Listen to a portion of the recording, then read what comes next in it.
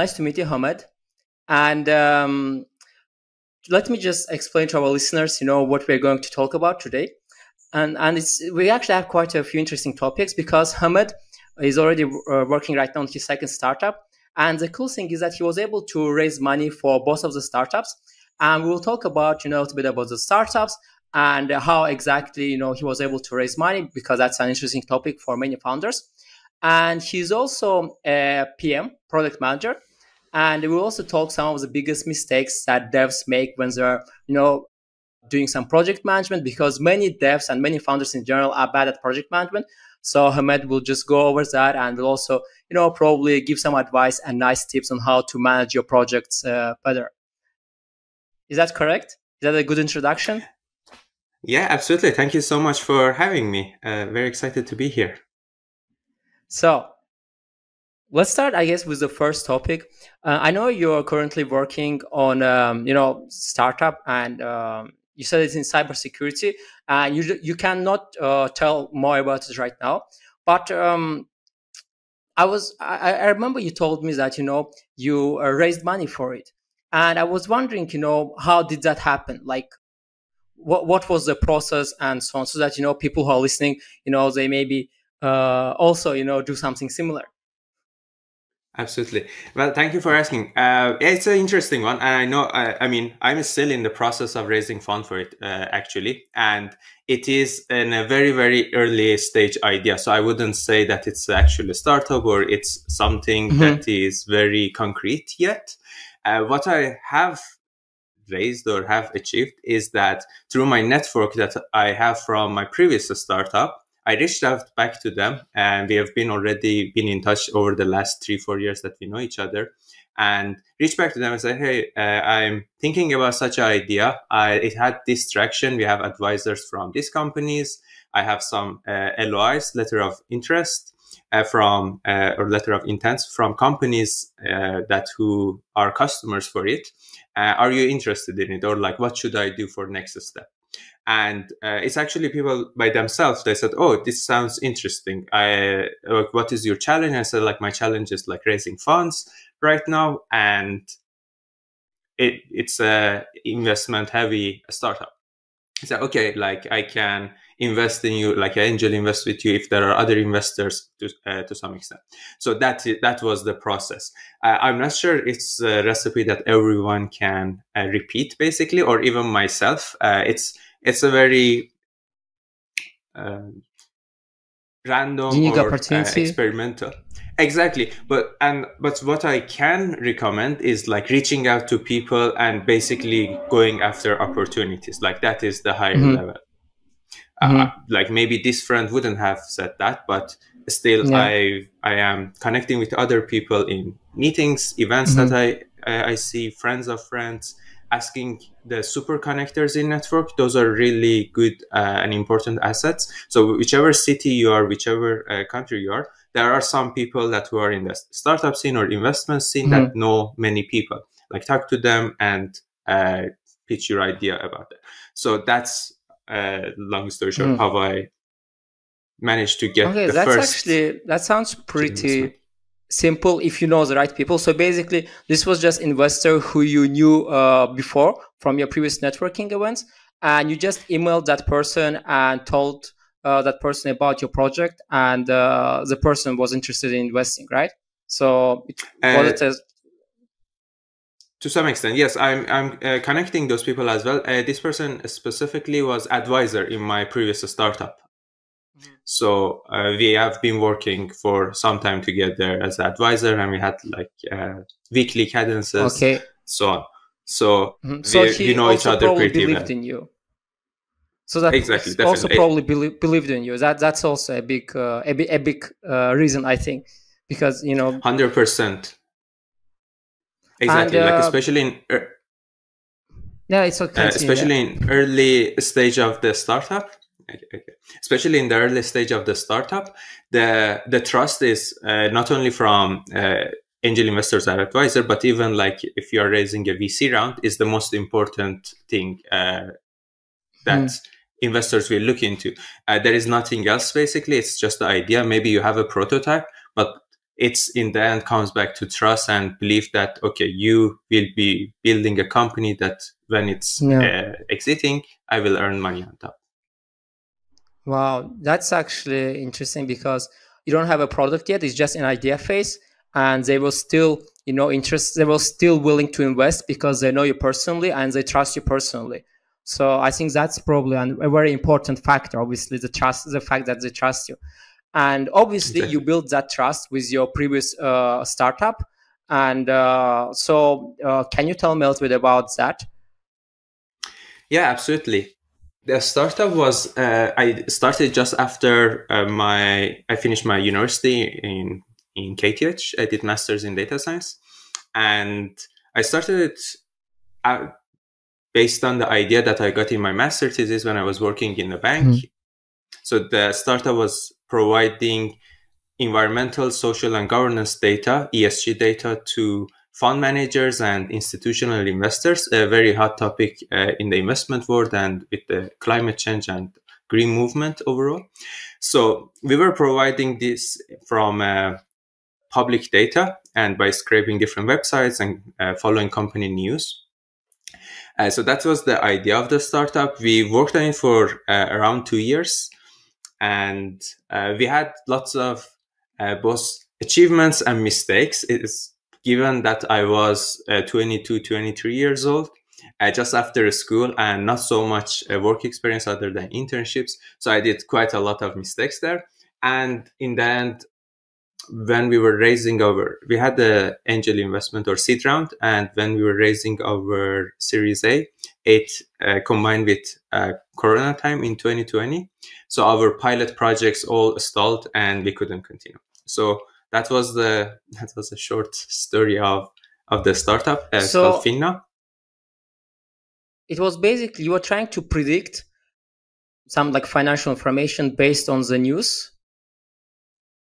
Or not financial information, but actually non-financial information. So information about the environmental performance of the company, how much CO2 emissions they produce, what is their social structure, like male to female ratio in their board or their governance, what is the governance structure in the company. So this becomes more and more important nowadays in investment. Most of the funds and pension funds have goals about having a green portfolio and making sustainable and responsible investments. And for that, they need a lot of data. And most of the time, the data they are getting from other providers, they are manually created.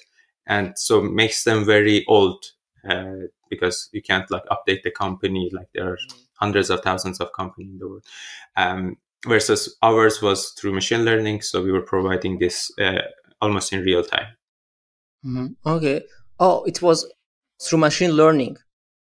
Exactly. Wow. So we were scraping the data about the companies and extracting this information. So you kind of had to build like a AI that understands, what's happening, and based on that can update. Well, that's actually pretty cool. And were you building the AI yourself, or what or someone else was mainly working on that? So who was doing the machine learning part? I was the one who was working on the machine learning part because of my studies. What did you use did you use I know TensorFlow JS, they have some machine learning framework. Did you use something else, or did you use that? Yeah, we use completely different things. So we didn't do that much with deep learning, but mainly with name entity recognition. So a lot of text. We had basically just text data. And we did training on the data sets that we had. Like, for example, CO2 emission is mentioned in this part, in this, these are the words behind it and after it. So more of NLP, natural language processing, we were using in machine learning models. Okay, that's actually very interesting. And was it written on Python, JavaScript? Because I know Python is used a lot with machine learning. So what language did you use? Python. Yeah, we were using Python. Well. Yeah. Okay, that's pretty cool because I have been interested in machine learning lately as Hmm. myself as well, but I don't know Python. I mainly Hmm. use JavaScript, and I found like Yeah. TensorFlow, like they also like a framework for that as well. But you said you were also doing scraping, and I'm just curious, what was more complicated, the scraping part or the machine learning part? And what was also more, what is it, what was the word? Because I know machine learning takes a lot of power from the like server, and scraping also I think takes a lot of power. So what was heavier? I think it's actually kind of a general rule in almost every data science project or machine learning project. The data collection and labeling was like 95% of the effort. Because after that, if you have clean data, it's quite straightforward, and that's what we learned in the school. But regarding the data collection, which is partly scraping, so I wouldn't say it was. Yeah. So scraping was a very small percentage of our data sources. We were also connected to 32,000 news sources and like other financial information providers that we were using as our data sources. So, but still, like having a good search and filter on them, finding the right information, um, and labeling them, it was the majority of the effort. After that, if Mhm. that is correct, then everything else is good. If we were not getting the right results, most of the time we had to change our labeling structure and methodology. Mm. So you said that you were connected to many news agencies, but who was extracting data from? You said that if not scraping, were you doing it like manually, labeling, taking data, or it was automated that process? Sorry, I didn't understand the question. So like you said that you were doing not only scraping, but like but and you were also connected to like many news agencies, like many news outlets. Exactly. But how you were getting information from there? Were you just taking it manually and labeling it manually, or was it all manual work? Or No, no, so of course not all should be manual work, but as a source we were using them. Then they had APIs, so we were using the APIs for collecting them, and we of course like any other machine learning projects, of we were labeling 10 to 100 articles or news about the company that are related to their environmental, social, or governance aspect, and extract the information. For example, if their board members has changed and there is a new like a new board member, or uh, they shut down a factory, or things that happened in the company that impacts okay. their ESG, then we were extracting and we were labeling it, and we were using that labeling in the Mhm. few 100,000 other articles Mhm. that we haven't read it manually. So what was the plan with Finna? Like, how were you planning to make money? Yes. So this data source is actually quite expensive even nowadays. There are several companies that are have similar idea and how they work like Finna at the moment, and investors pay a lot of money for data sources to make their investments, especially Mhm. for sustainable and responsible investments, which there are many regulations both in Europe and US that the funds have to make green investments or reduce the carbon emission of their portfolio. So they have huge penalties for that, and this is a data source data that it's not easily accessible, and not so many providers out there. So direct sales and subscription basically was the monetization method. Sales to the for the investors. Exactly, the Okay, institutional investors, not I the didn't know that. private investors.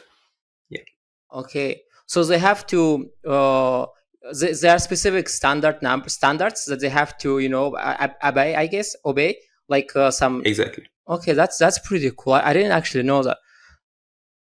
Hmm. That's very interesting. So, I mean, what makes this actually even more interesting is that as a startup, obviously you need investors, and then the thing is that you also are selling your product to the investors as well. So that's an interesting cycle, I would say. Exactly. I would say we were just selling it to different type of investors. So, like for example, our investors would be VC, like venture capitalists, and we were selling it to like fund managers and pension funds and like a very different category of investor that can't invest in us. So Mhm. it was, yeah. But It was overall, the it was, yeah, definitely interesting. Like we were Mhm. both in the same side kind of investment. Okay. And what happened then? Like, I mean, as far as I know, it shut down. And what was the main reason, for it to for shutting down? Yeah. So what we did is we developed a product and we pitched it to fund managers in Stockholm. Mhm. We got several interested companies for it who were interested to taking it to a trial and pilot. That pilot was starting 2020 in January for 3 months. Mhm. And given the corona, what happened in corona time, and especially for investors, it was a huge shock. Like no one knew what's gonna happen, and like the Yeah. market crashed and all of that. So all those pilots been suspended, and Mm. investors basically got much more other things to do. Like then the green investment was not the thing. Like there is a huge pandemic is going in the world, like green investment and like Yes. things no one knew what to do. So yeah, so we didn't get the pilots done, and both investment, like even startup investment, also been reduced. Like no one knew what's going to happen.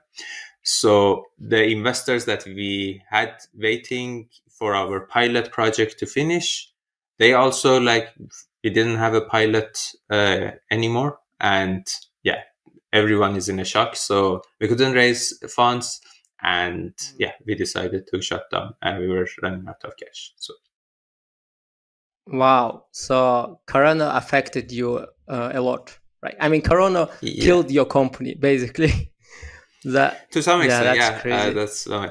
I mean, one way, even that can be true, but I don't see it like that because I think we could have done it faster. For example, Mhm. to not be in that state. So if we had our pilot Mhm. project from October to December, that wouldn't be a problem. So yes, in hindsight, it kind of killed it. But if we were doing it differently or had more experience, it wouldn't have Mhm. happened. So I'm not sure it's Corona's fault or myself. Well, I mean, yeah, obviously, like no startup is executed perfectly. There are also like things that come from inside the startup, but also many outside factors. I remember with my first big startup, Food Look, it was mainly like in Azerbaijan, and we were like the idea was that we were selling a subscription to restaurants, and we also were killed. We also died, I would say, because of outside Hmm. factors. I don't know if you Okay. remember that, but there was a, a night in Azerbaijan where the currency crashed twice. I think it went like Exactly. Azerbaijan manat was more expensive than the dollar, and then in one night it went like twice cheaper, and then it was cheaper than dollar. Exactly. And when that happens, all of the companies that we were planning to sell to told us that they don't want to spend any money, they don't know what's going to happen in the future, and Exactly. we also died because of that. So I do understand how you feel basically. So Yeah. yeah, Exactly. that's horrible. Yeah. But once the corona ended, were you thinking of bringing Finna back, like trying to Uh, sell again and try again with a trial period? yes and no, to some extent, for several different reasons. I would say it is kind of still like in my part of myself, and I learned a lot about sustainable investments. But the whole experience, and after I joined other companies as product managers, I saw how much I don't know. So even though Mm, I liked or I wish that I could take Finna back, but I know I got to understand that I actually like can learn a lot by working. So mm, that's what I've been basically doing for the last 2 years, and I never felt completely ready to start a new company because I think there's still a lot to be learned. And founding a company and being a CEO is actually a very hard job. Something that I was naive enough just after the school, I didn't mm, know, like naively. So Now that's why even for this startup, like I am doing it quite um, cautiously, and to see, okay, like let's see everything is in place, if I'm ready, if we can really make it happen, and then take it next steps, because it's really hard work required, and it's a 24/7 hour job. It should be mentally, even physically, everything be ready to go there. So since none of that happened, going back to, I wished, but I never did something to do it, because I just knew that it takes too much work, and I can learn much more by working in some other company than just by bringing a startup up again. Yeah, I do totally agree with you that, being a CEO of a company, of a startup, is actually very hard. It's not like, like we see it in the movies or in the stories and so on. It's a Yeah. completely different thing. And I don't know, this also probably happened to you as well. But I remember when I was like 2021, and I was also running my first startup. Before I started running it, I was also thinking that, through I was also looking at it through pink glasses. Everything was like, yeah, I was thinking of it differently. But now that I'm older, I see it completely differently. It's actually it is it's kind of fun, but also not fun at the same time. So it's like, yeah, sometimes you wonder, Exactly. should you even do it? You know? Exactly. Yeah. Yeah. So, and you said that you transitioned to PM, like to being a product manager. So my question is, what do you actually enjoy more? Do you enjoy more, coding and actually creating the product, or do you enjoy more like managing the creation of the product? Good question. I find joy in both of them, actually. Even when I'm doing product management, I do still like do, for example, a lot of data gathering and SQL and creating different dashboards, and even coding on my side projects. So I try to keep it mixed, and that was one of the reasons I like product manager. Like product management is really like a good fit for me. I feel like it because I have very different interests, where you can combine it in product management, from talking design, business, to marketing and engineers. All of them are there. So even I might not be coding, but I'm talking very technical topics with the engineers. So that's kind of solves me. And I think if I look at overall what are the important skills, I would say I would weigh product management a little bit higher than coding, for myself.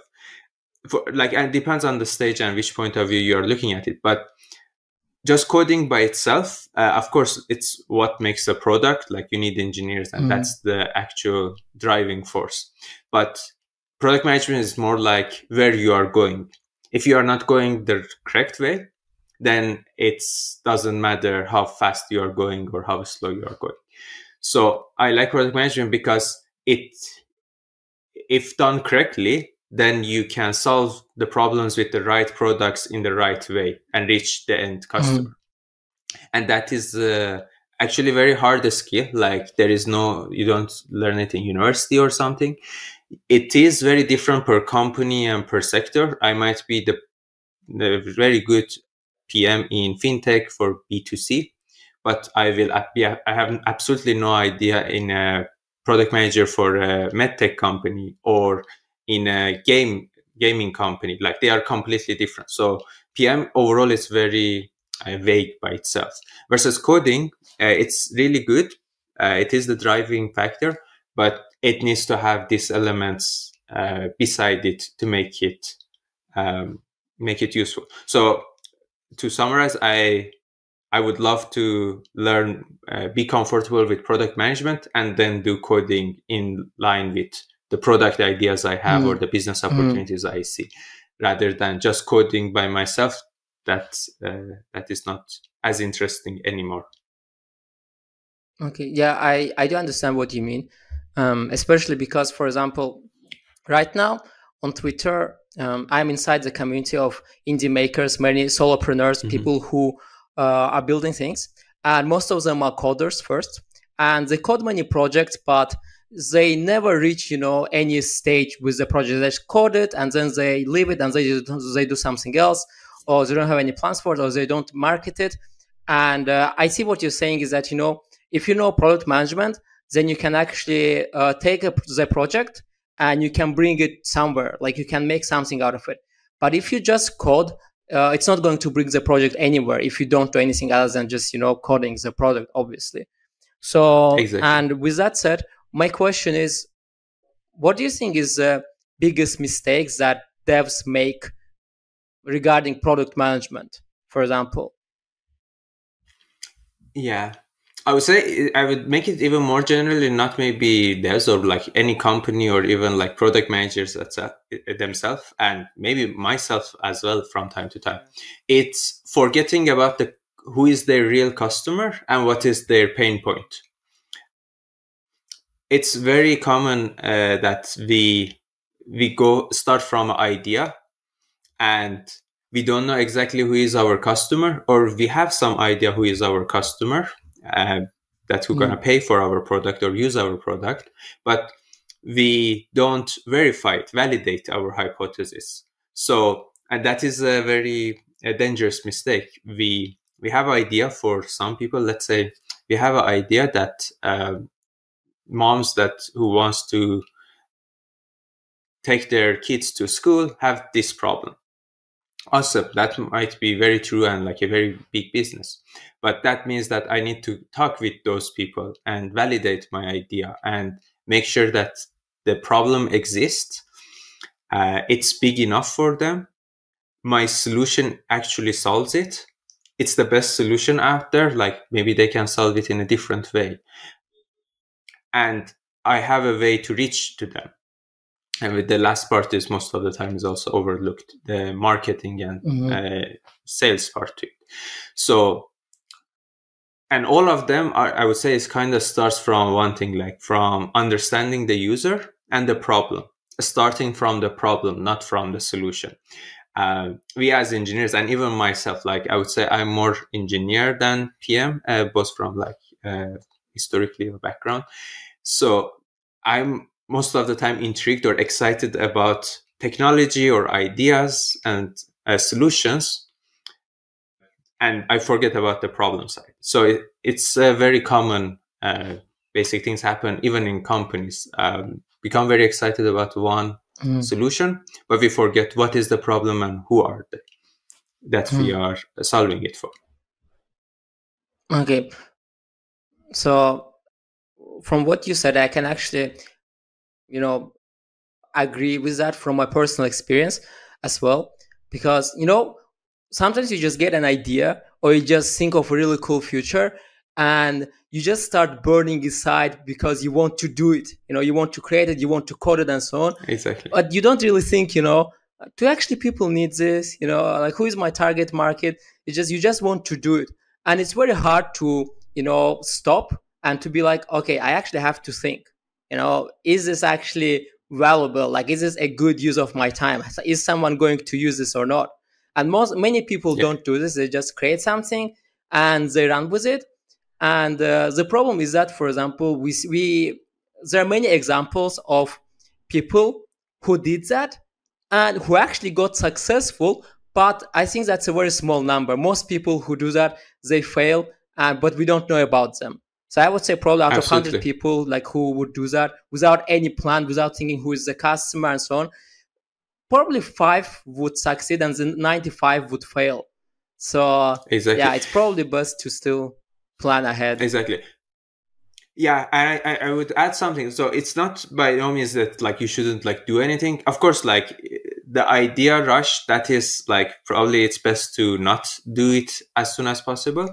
But if something is super small and like testing it doesn't cost that much, then yeah, you can code it, of course. So there is like a lot of practicalities that you can apply. There might be an idea that it's much easier to do it and show it than go and talk to these moms and everything. There are also other types that you have validations indirectly, like even though you didn't talk with this type of Twitter groups or users, but you see that everyone in Twitter is doing this. For example, let's say if people are screenshotting their Twitter and sending it in LinkedIn, then you might have, oh, like I can make it that you just paste the link and it creates a nice Twitter image. So sometimes you don't need to talk about it. Like some things are indirect validation or implicit validation. Then it's quite easy to go with, especially the solution is quite easy. But when it comes, if you want to actually start a business out of it, charge some money for it, and you don't know exactly who you are selling or how you're going to get them, then it's hard. With this example, you know that you saw 40, 50 of them. You can do a LinkedIn search and like just direct message them or comment them. Like there is a way to reach them. So there, probably I would also just build the product and like comment, hey, by the way, you could also do with this. What do you think? Or like, yeah, do all of this hustling. But if something is very distant and I have no idea who is the customer or what do they actually feel, then I would first suggest talking to them and gathering some insights. Okay, so some of the examples that you gave right now is something like validating the product before MVP. So something similar to that. Do you think there are like some really good ways to validate the product before MVP? Like, for example, trying to for example, I've always thought, what if you would just build a landing page and try to do a pre-sale of the product, so basically to validate it, and then build the product. So have you thought of that? Yeah, absolutely. That's one of the common ways and like most recommended ways. That works for a specific type of products, especially like if it's B2C or like general products. Regarding the validation, I would say one should validate the problem first, maybe before MVP, because that is the hardest part. Like product is the second step. Like we should know that is what we are solving is actually a problem. So I would first focus on validating the problem and what are the current ways that is being solved. Because I mean, we are humans. Like if we have a problem and it's big enough, you will try to solve it. You will not just sit there and say, yeah, I have that problem. Let's be there. You will do something about it. So it's not that the solution doesn't exist. You just do it differently. Let's say scooter companies. They're solving the problem of last mile commute. And what people do, they walk or they take the bus, like take a taxi, different things. So those becomes your alternative solution. And for any other product, let's say, as mentioned, the Twitter or any other app you go, or let's say habit tracking, for example, people are doing it in their notebooks physically or in Excel. There is some way people are already doing them. It's not that it's non-existent. So validating the problem and the current solutions that are available will be very helpful, because you might find that during this validation that these people actually, for example, don't have any iPhone. Then you doing MVP in iPhone or having a landing page that download this from App Store doesn't help. So it increases the chance much higher. There is, of course, as I said, cases that all of this like matches either serendipitously or you just know it because of your network and experience, that you know that the problem exists, you know how to get to them, you have good insight on the user, you create a landing page, you get lots of waiting lists, and you go on. But that is great, like then just go for it. But if you don't have all these insights, investing some time to get them would make any side project much more successful and increases its chance of success. Okay. Yeah, I do agree with you. So basically, in short, spend some time to do some research first before you jump into the project. Yeah. Exactly. So, actually being, for example, my main profession, my main strength is actually UX UI design. And I have been teaching UX UI in the last 3 years, to many students. I've been mentoring them and so on. And one of the biggest problems one of the biggest mistakes that designers do is that when they start designing, they just want to start designing, the pictures and everything, like with the colors. They just want to start designing. They don't do Mhm. research before they design. And that's why, then, the design may look good, but the usability is really bad because there was no research, because people don't like doing research. Research is something Yeah. that most people find boring, I would say. So what about you? Do you find research boring, or do you enjoy doing it? I would say research is actually very interesting for me, exciting because I'm learning new things, like things that I didn't know. Like, for example, I talk to you and say, "Oh, by the way, how do you do X? Tell me last time you Hmm. did it. What was hard about it? What you liked, etc., etc." So for me as a curious person, it's very very interesting. I think one reason that probably research is overlooked or is skipped, and I sometimes do it as well. So everything I say is like it also applies to me, and then I'm saying everyone else is doing wrong. Is that it's really hard to do in a sense that finding people to that you will get 30 minutes of time to talk to that are in your audience is very hard. Doing the correct research format is hard. And let's say you do all this, uh, just summarizing them and taking the insights out of your conversation and making decision out of that is even harder. So it's not that people don't like it, but I would say it's like some hard. It's more like going to run in 6 a.m. or like taking a cold shower. It is there, but it's hard. So that's why it's Hmm. been skipped in the product Hmm. development process most of the time. Have you ever run at 6 a.m.? A run 6 a.m. No, but I think at 7 a.m. Yes. At 7? Okay, so Yeah. 1 hour difference. It's At six. okay. Yeah. I remember I started running a month ago, and my plan was to run at 6 a.m. I did that for 2 days in a row, and then I didn't Yeah. do that. So I Exactly. lasted only 2 days. So, Yeah. well, what about, have you ever tried to do something like that? Have you ever like tried to become like a morning person, wake up early, do fitness, gym, and then like all the Mhm. stuff that s- sounds cool, I would say.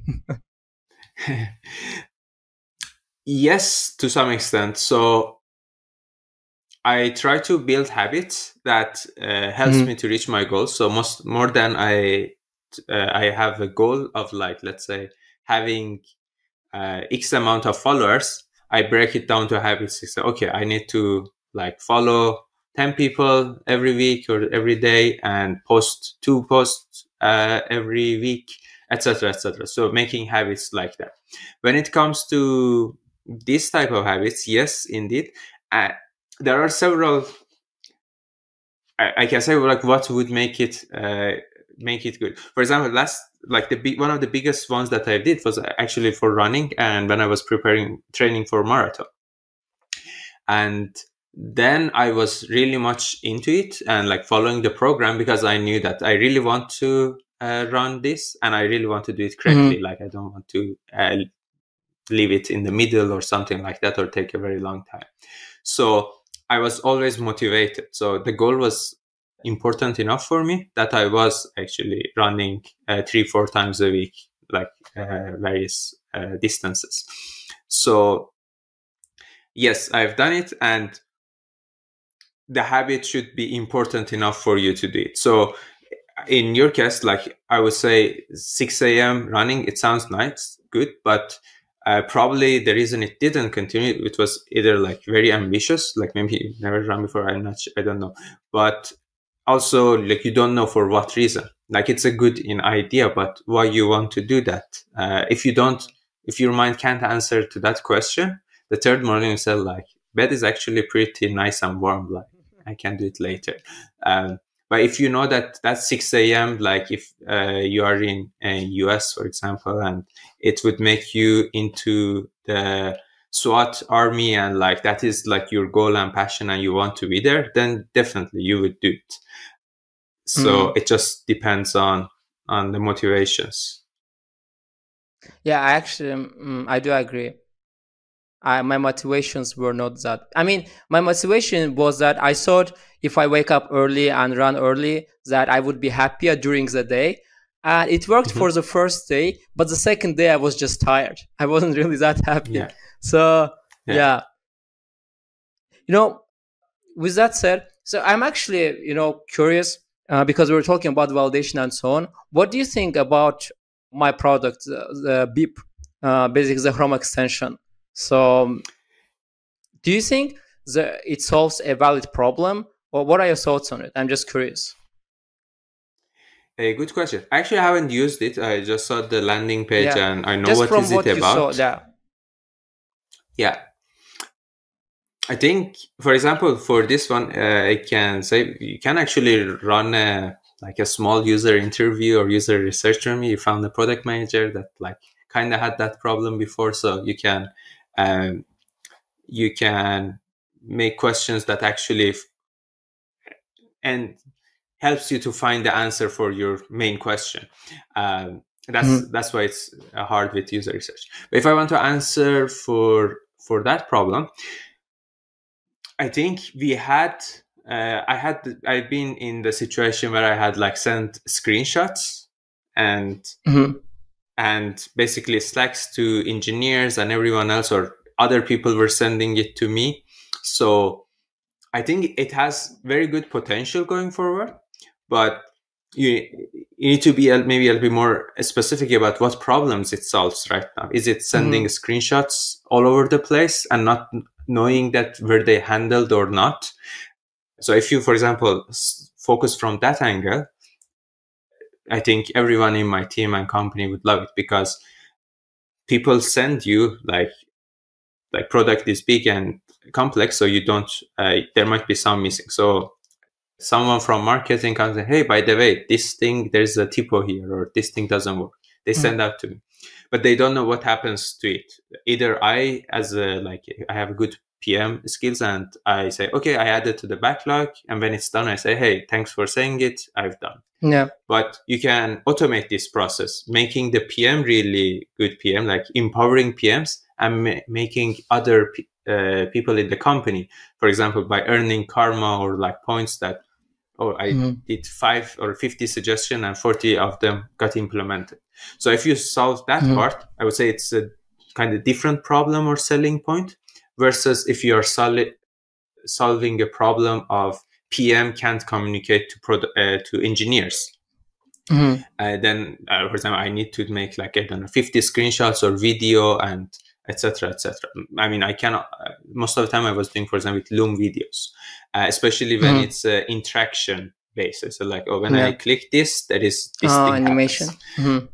Mhm. Exactly. Or when I, for example, reduce the screen size to this one, or when I refresh, there are things that are not, for example, on a static page. So I was solving it in different ways. So it's almost the same product, but because it solves different angles, one, you're empowering the PMs and everyone else in the company to be involved in the product development. That is very, like, we'll have different feature set going forward than if you're solving it for PMs to communicate more, collect documentation for their feature requests or bug reports. Mhm. That's different. Mhm. So I would say, I would like, yeah, my motto would be, yeah, like, do user research with more PMs and find out Yeah. what is your niche, which problem is bigger. And both of Mhm. them are a problem, but you are Mhm. looking for a problem that is easy understood, everyone is willing to pay for it, and Yeah. easier to develop. Yeah.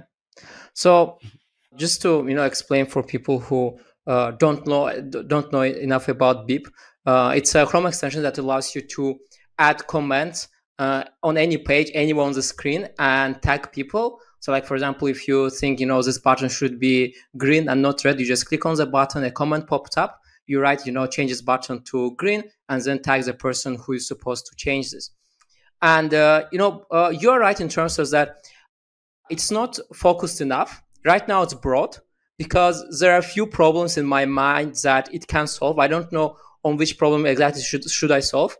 because the idea is that obviously, first of all, it's replacing screenshots and video recordings, because sometimes there are things that you don't need to do a video recording for, but you are doing this because you are used to doing this. But I feel like video recordings, first of all, it takes time to record it, and also for the other person it takes time to watch the video, right? But if you would just leave left a comment on the website directly, they would just see it on the website and they would not need to watch the whole video. So, and then screenshots, screenshots are kind of annoying especially if you get a lot of screenshots, because I've been designing, developing sites myself, and I would also often get screenshots from clients and so on. Hey, change this is not right, and blah blah blah. And then I would have to go to the website and find exactly where is the problem. But like this, I would just see it exactly on the website. So it does solve the problem for me. Now, another problem, one is feedback, obviously. Another problem is also instructions. For example, I'm a UX UI mentor, and I often need to, send my students some kind of links. And but for example, there's a long article, and I want to tell them, hey, start reading here. And Beep actually helps me to solve that as well, because I can just create a comment and be like, start reading here. Or I can send them some designs and be like, hey, this design looks nice, do something similar. So it's not only to report bugs, but it's also to give instructions like use this color, or you can go to your competitor's website and be like, hey, their tagline is really good. You tag your marketer and be like, hey, we should do something similar. So it's basically like a communication cross sites for the team. Or let's say you have a new employer and the employer doesn't know where to start, and you can actually do like onboarding for the employee using that. Like, for example, tag the employee and be like, okay, here you can find all of our assets. Here you can find all of our analytics. Here you can see the product management. So there are many things that can be done with it, especially considering that I'm also planning to implement things like, for example, integrations with Asana, Monday, and other things. Like, for example, if you want to create a ticket, like if you want to create a task, when you create a comment and assign it to someone so that it can be done automatically. So I'm thinking about these things as well. And also having like buttons like this was solved, or, replies and so on. So there are many things that can be done. That's why I'm just trying to understand what is the best thing to do. So I'm just testing with different people. I'm just testing with everyone who wants to test it. So sounds great, actually. Like you shed a light about other problems that I didn't know. Like designers have those problems, or like now I get a flashback, and I agree with you that those problems also exist. So I would actually change my suggestion. Since the product is already broad and you have a product ready, now it would be really good actually to test it with all these use cases that you have.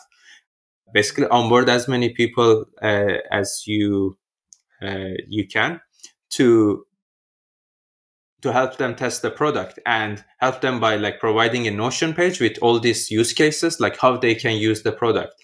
If they don't know how they can use it, they might use it in one way, which is also interesting. Maybe you should have two groups, like one group you give them, one group you didn't give them, and maybe they will use it in different ways that you didn't include it, that boxing them.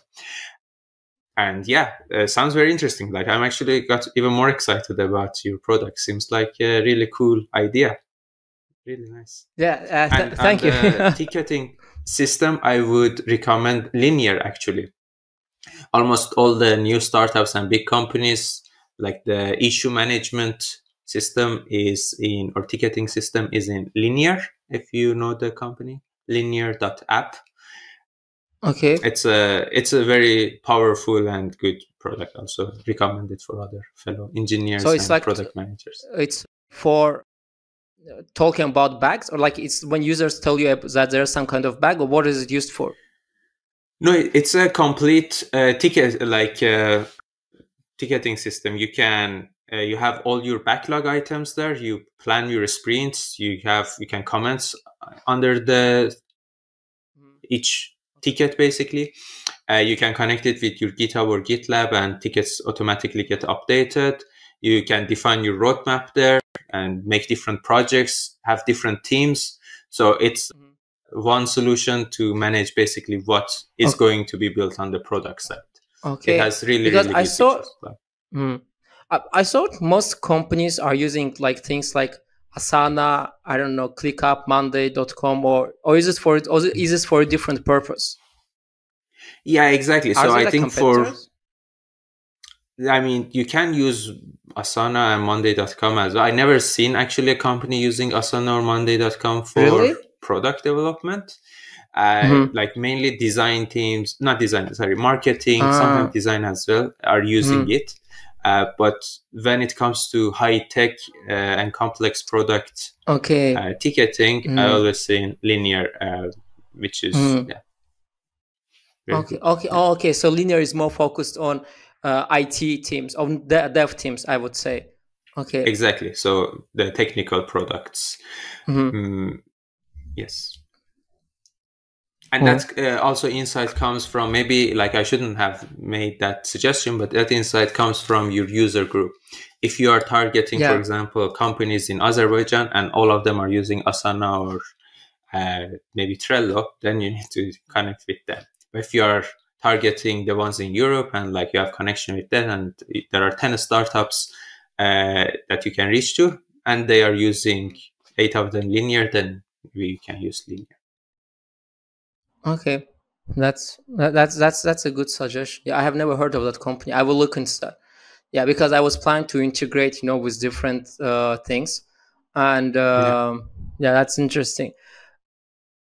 One additional thing, which made my problem even more complicated is the fact that I added hashtags to beep, and that means that, for Mhm. example, if you want to save something personally for you, you're browsing the internet, you find some nice image, and you think, okay, maybe I should use it in this app, and like you can create a comment and like use this in the app and add a hashtag like style, for example, and then you can Mhm. filter by all the hashtags. So like it's also good for collecting items from anywhere on the web and having them all in Interesting. one place and using hashtags. So Hmm. yeah, I'm too broad. So I'm just like I'm trying to focus, but it's difficult because there are so many problems that it can solve. So Exactly. yeah. Yeah, 100%. What I would suggest in these situations, first, that seems also like a valid problem, like generally. Of course, needs to be tested. And second is then you have a very different competitor set. There is like other Yeah. websites that help you to save Hmm. assets and everything. Then you are competing with that, Hmm. which is completely different from onboarding customers or employees. Yeah, that's So true. in startup development, most of the time, there is a kind of new framework or idea basically going on. Previously, they were talking about MVP. I'm Hmm. more of a person that believes in this new one, which is called MVT, minimum viable Hmm. tests. So Hmm. what you want to do in early stage of startup or have an idea is to basically, as they say cliche, is fail fast. You have list of hypotheses. This product can be used for collecting assets across the internet, for designers, for onboarding new employees, for making Hmm. communication between PM. These are all of them are hypotheses, right? uh, Probably not all of them are true. And even if all of them are Hmm. true, there is one of them, like the Pareto effect, that is much bigger than all of the others. It's much easier to Yeah. reach there. The problem is much more painful. So you want to find that one the fastest. So you look at it as there is some options and you want to find, okay, which door is the best door for me to take. And for that, it's basically you can do different tests, like maybe with different landing pages, with different people, send it to 10 startups, each version, and see which one you get the most feedback. Share it with Hmm. different people, like each one differently, and say, okay, for designers, you are already a designer, you have a designer community, send it to 50 designers and say, has this been a problem? I have a solution for this. It costs Hmm. this much. See what they say. Maybe they are not interested, or the problem exists but they are solving it in a different way. So yeah, so focus on MVTs, like tests.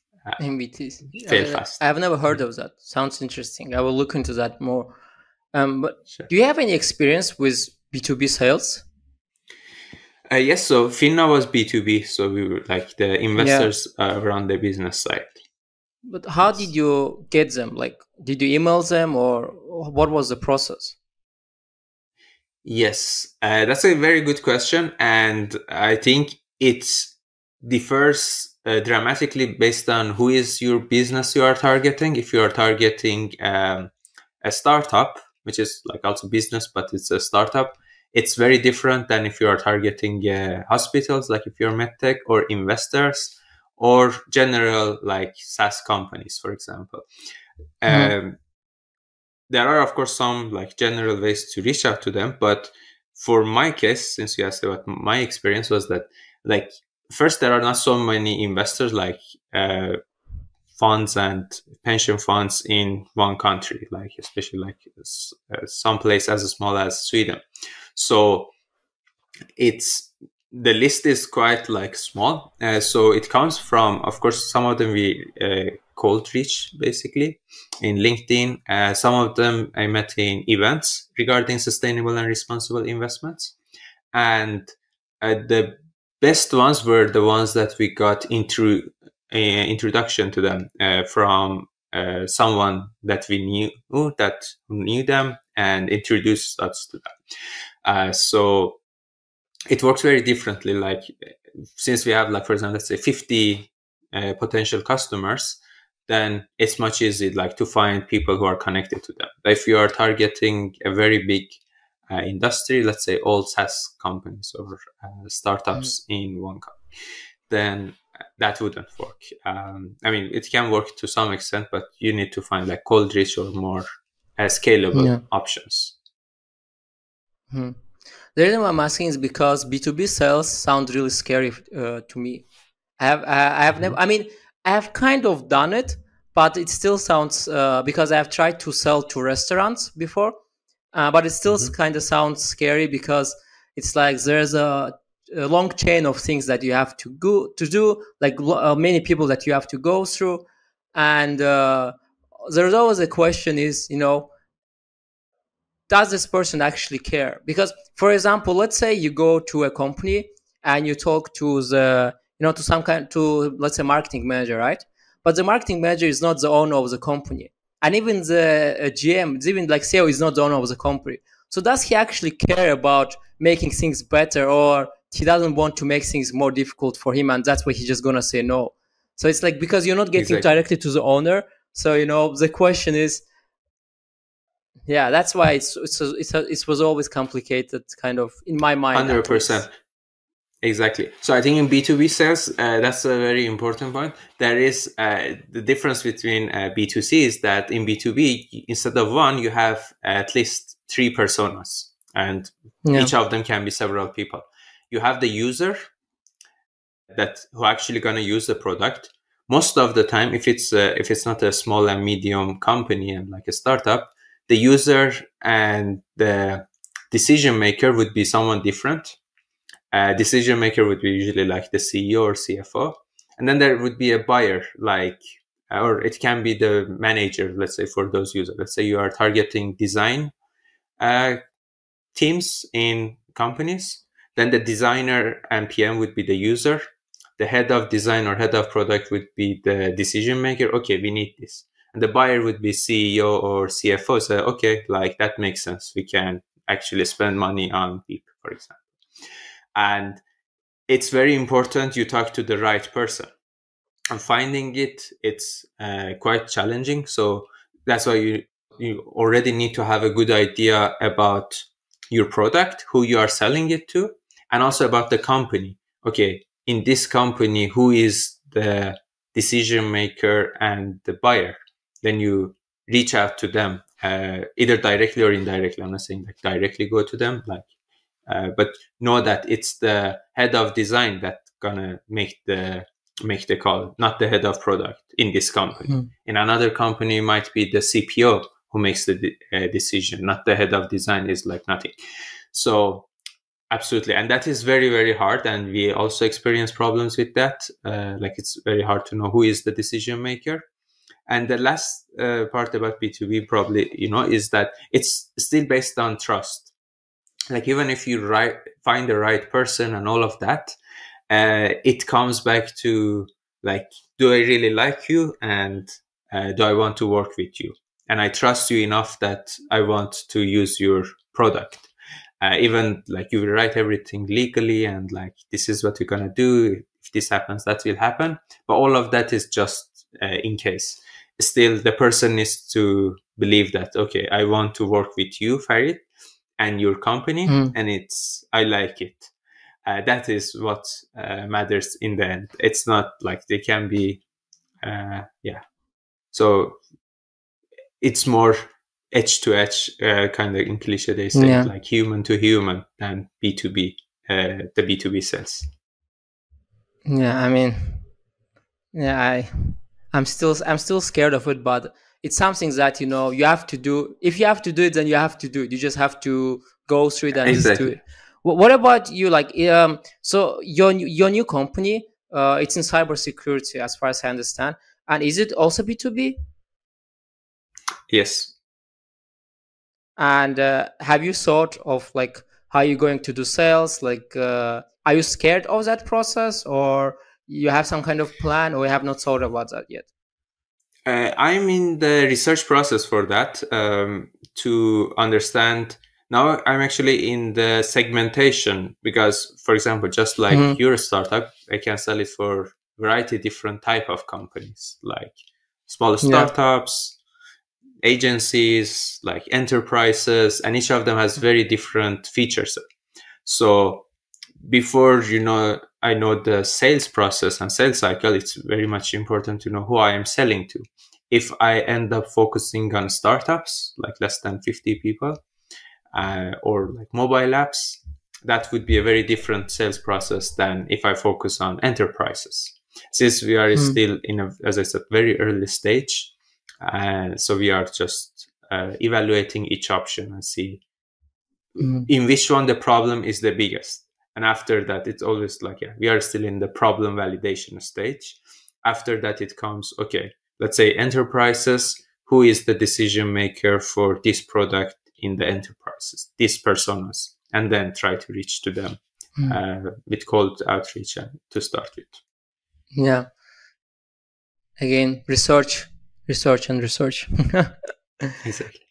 you know Yes, so I wanted to talk a little bit about where you're right now, because you're in Sweden, right? exactly. I'm And based in Stockholm. how is it like in Sweden? Do you like it? Is it a good place for a startup?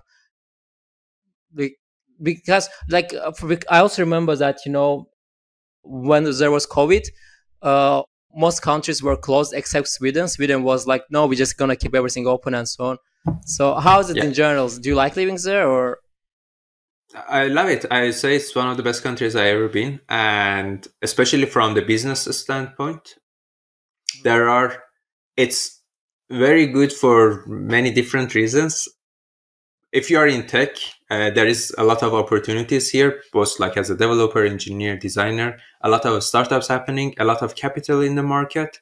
Very big successful companies has been here historically, like starting from Skype and then Klarna, Spotify, Zettel, which got acquired by PayPal, and Mhm. many more startups, like big startups, as big as Spotify and Klarna. That makes, and these founders and like employees get, of course, when they're exiting or IPOing, get a lot of money. So they come and either start a new company and invest in those companies. So it's like a snowball effect. The ecosystem is very dynamic for the last couple of years. There is the talent is quite good, that you can find very highly skilled people Mm. working with different things. There are some themes that are very popular here, like sharing economy is very big here. Anything about green technologies, green investments is super big here. And and fintech as well. Like there are so many fintech companies Mhm.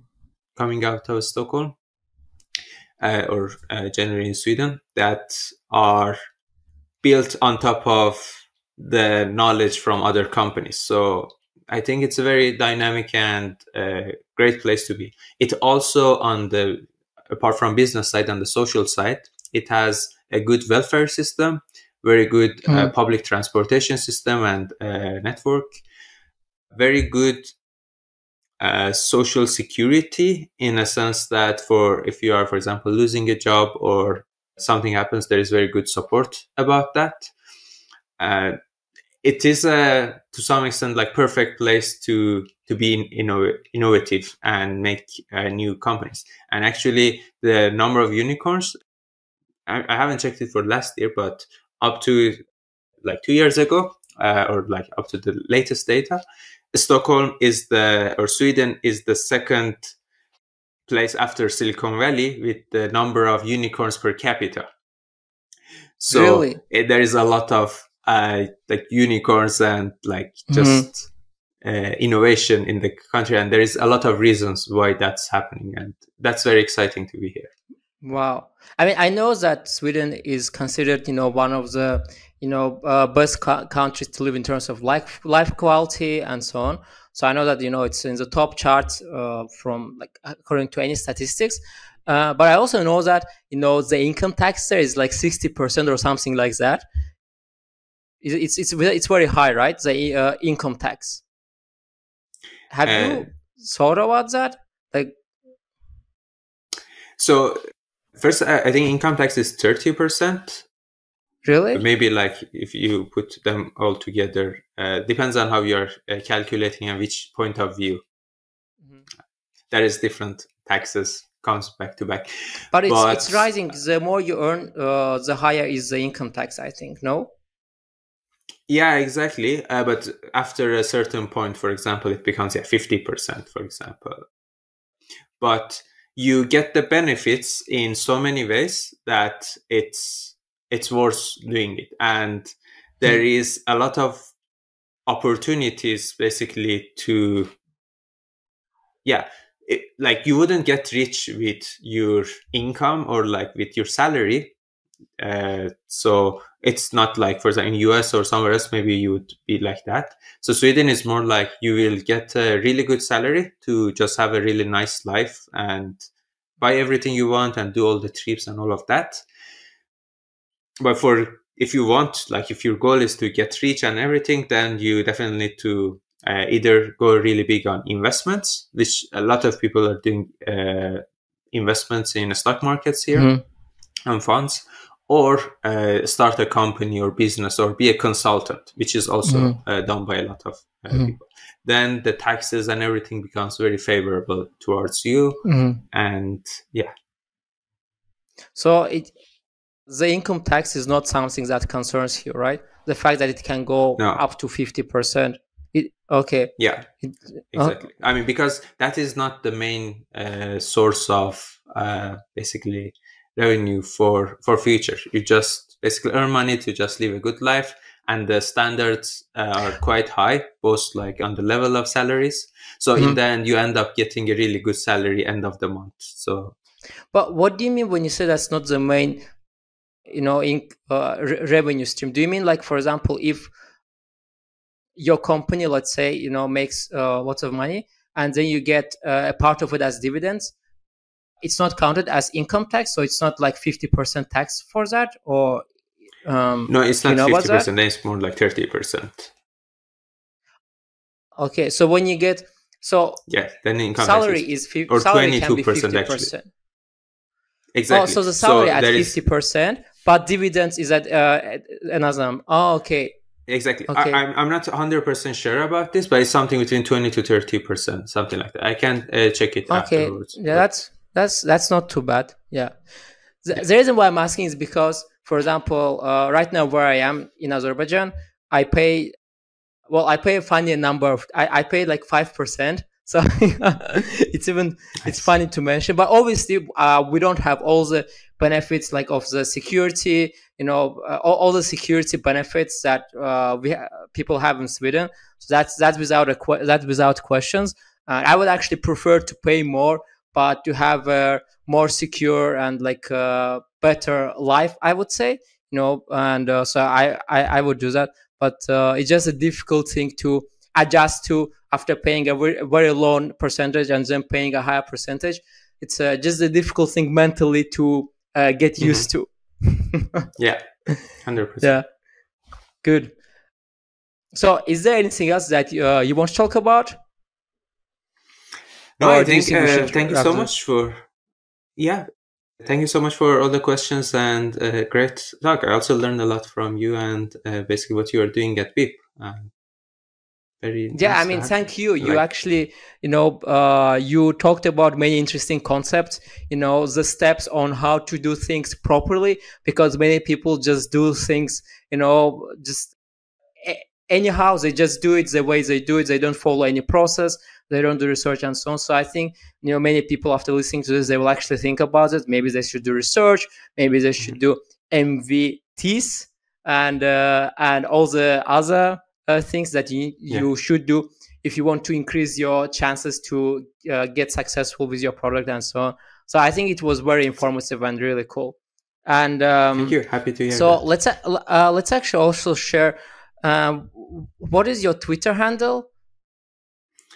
So My it Twitter is. handle is Let's see. the Hamed MP. Oh, okay. Yeah. So THEHAMED. the MP. Homet Yes, MP. Okay. So that's exactly. okay. That's cool. Just for people to know, minus hustle underscore Fred, and yeah. Again, nice to meet you. Just don't close the tab yet. I will just stop the video. Okay.